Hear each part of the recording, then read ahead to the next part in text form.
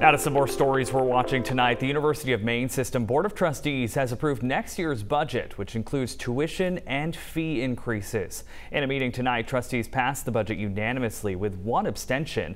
The 2023-2024 budget includes a 3% tuition increase for all in-state students starting this fall.